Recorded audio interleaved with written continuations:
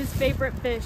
Buying these 4 baby tarpon. Also a beautiful little datinoid here, guys. Absolutely beautiful. Welcome back to Rob's Aquatics, guys. In today's video, we're going to be buying some aquarium fish because this one fish store always does me the worst way. They always get something I can't help but spend my money on. So before we get into the video, please like the video, subscribe channel, and turn on post notifications. So real quick before we go to the fish store, I wanted to give you guys kind of like a tour of everything we got going on. I moved around a lot of stuff. We caught a lot of stuff this week. So we're just gonna do a quick little fish room tour so I can keep you guys updated what's happening in the fish room. So starting off with this tank. Last week, we did end up catching some of these guys right here. We caught some convicts that are like your regular typical convicts, as well as these guys with a really nice marbling. They're super cool. I am pretty sure the bigger convicts did beat up the little ones. So right now I only really see like 3 of the marbles and 3 of the other convicts. So it's a weird little group we got going on there. But to the right of them, we have the red devils we were catching from that other creek. They're all doing really well. They're all eating really well. I would be feeding them as well, but we already fed them this morning. And over to the right of them, we've got the livingstone eye and the rusty cichlids. They're all doing great. They get along just fine, but I'm not sure how they'll do in the big 120-gallon tank over there. We might find out at some point, we might not. Right below them, we have the crimson tide, riptide. I don't know. I don't really remember what they're called.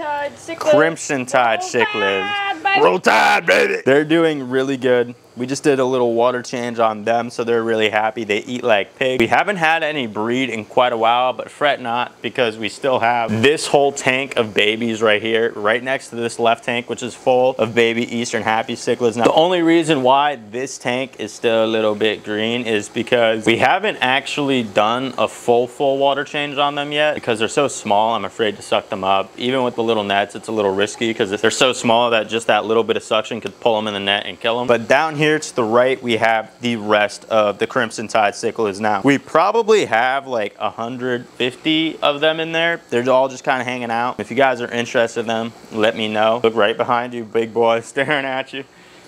He's like, what are you guys doing over here? But that's the big Rami. We'll get to the 300-gallon tank in a second. Down below the crimson tides, we have a bunch of fish we've caught in the past. We've got the koi, those gouramis we just got from the Everglades, and some other stuff. But today we're going to be getting some monster fish. And so I took a lot of fish and moved them around. In this bag is actually one of the fish we're going to be buying today. You guys will see very shortly what exactly that is. But in this tank, guys, if you remember a while ago, there were the marbled Acara hybrids. Tiger shovelnose marble heart. Acara hybrid. Got them like half an inch maybe. This thing has blown up in size. I'll lift up. Actually, you might be able to see it right here. You see that spotted fish down there next to the little dumpster red tail?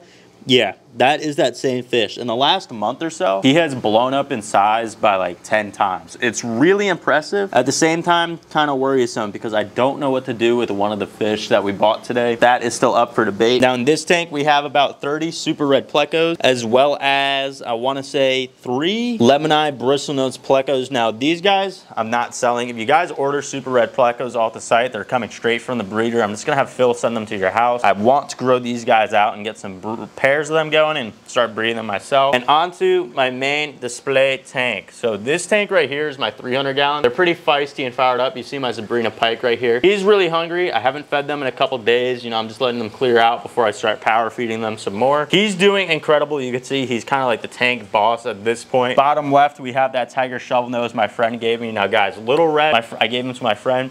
He's doing incredible. Funnily enough, my friend ended up catching another red tail, just a little bit smaller than little red. So that's pretty awesome to see. The gouramis right here, he's developing that nice nuchal hump. We still got the sharks and, oh, tiger shovel nose just yawned. Oh, he stopped yawning as soon as I pointed it out. He's shy. But the phantom's doing good and everybody else is doing great in this tank. And so we had some cichlids that I was gonna start a breeding project with, and actually I still might. Just depends on what the cichlids end up wanting to do, but I had to empty out this tank right down here for them. So the red night ear cichlids are actually situated back in the original tank I put them in.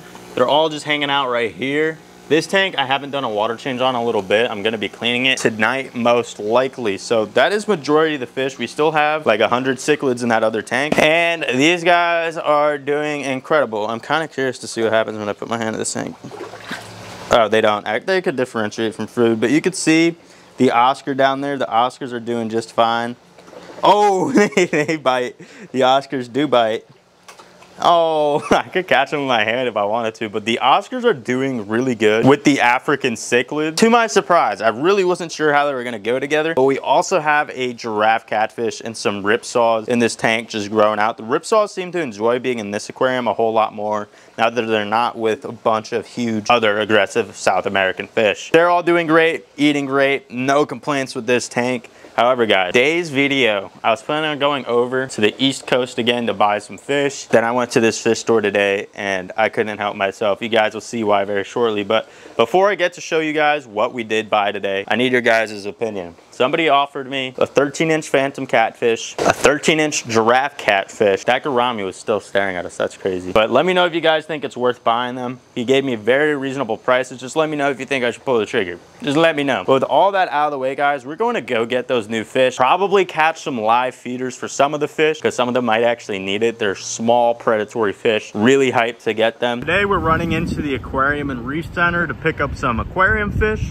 We're going to be buying these 4 baby tarpon, listed $35, way out of my price range, but I just have to do it. I've been wanting some pet tarpon that are legal to keep for the longest, so we're gonna get these guys, and we're also going to be getting some other fish today, all monster fish. Also a beautiful little datnoid here, guys, that they're gonna cut us a price on, and Camera Girl is going to do me a favor and buy it for me. I tried advising her against it because fish are expensive, and if we start buying stuff, we're just not gonna stop.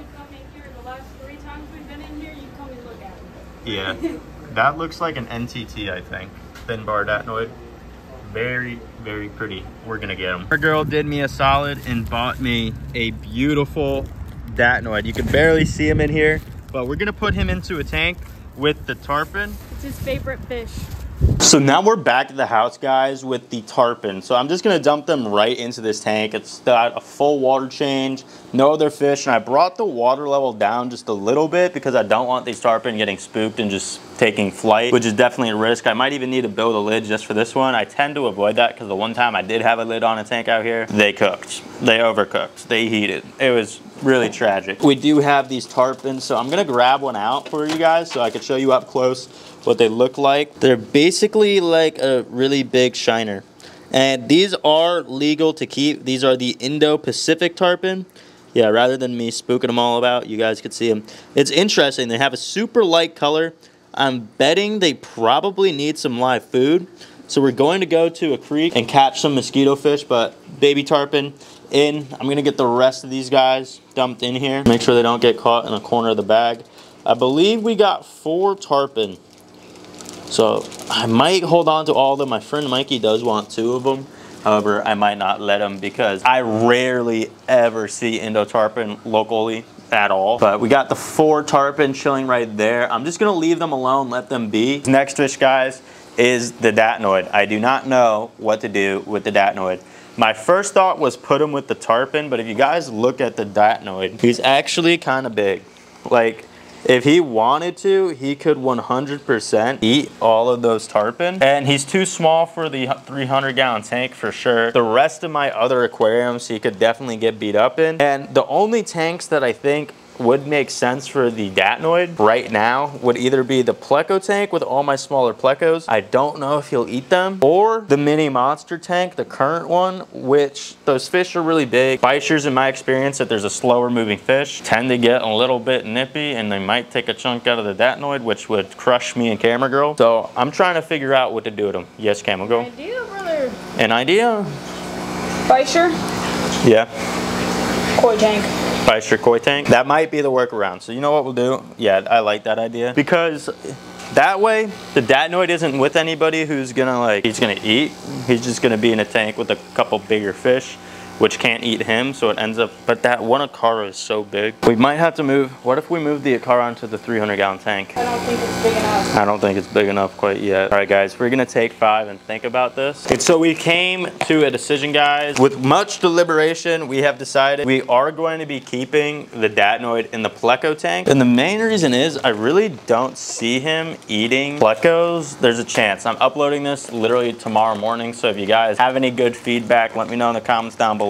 And I'll act on it really quick because it's just a gamble the whole way around. So the datnoid right here, I'm gonna get him out of the bag real quick. So we got the datnoid right here. He's absolutely beautiful.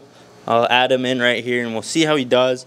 Now you can see he's a little too big for the tarpon, I think. Rather than risk the tarpon, I'd rather get him added in here. That way also, if I end up feeding live and he's not wanting to eat pellets, there's no competition for him. Nobody's gonna be competing with him for food, and the same is true for the tarpon. So they'll be able to grow a lot faster. Those plecos do look bite-sized though. I don't think he's gonna mess with them. I don't think he's gonna mess with them. I don't think they move the way he'd want a predator fish to move.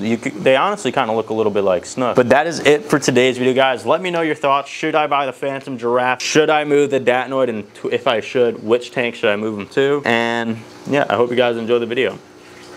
Deuces.